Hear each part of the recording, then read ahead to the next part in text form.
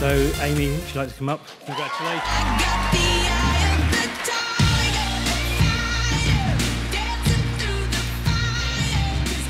Absolutely brilliant, just tops off the year. It's like just overwhelming, cherry on top. Makes you happy that you're not only making yourself happy, but you're making everyone else pleased.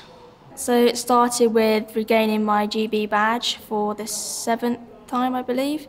Got my England badge, my first cap for FITAS, which topped off with a shoot alongside Dad, which would be the first father and daughter to make the team together.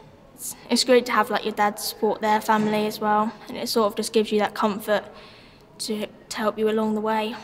And then went to Greece to shoot the Greek Grand Prix. I won the ladies category by 11 clays clear.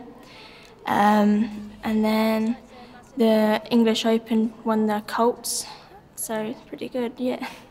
I've got a lot of my exams to focus on this year though, so they obviously take priority. But I've got Poland to look forward to and Greece again, hopefully. The award just tops the whole year off. It just makes it feel worth it.